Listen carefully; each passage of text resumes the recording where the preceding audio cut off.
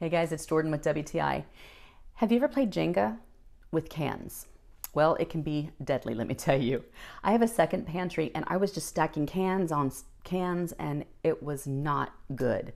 Number one, I was wasting cans. They were expiring before I could get to them. Second, it was not good because it could cause bodily harm as I moved the cans and they fell out. So it was not pretty.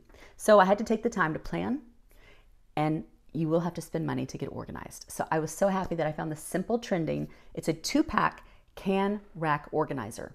Now, I loved it so much I ordered multiple for my shelves. So let me tell you a little bit about it. First of all, each rack can hold 36 cans. So you get a 2-pack, so you have 72 cans right here. I hope you can see this. So 72 cans, easy to assemble. As you can see in this picture, it just connects with this little, thing, literally drop it in and you can stack up. So I have 2 stacked on each one.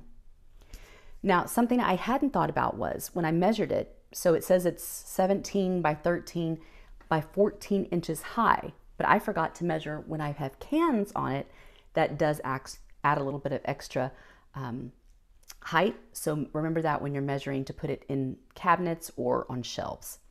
So when you're ready to organize your life and save your toes from getting damaged by cans, look at the simple trending can rack organizer, and this is the 2-pack, and that's my point of view.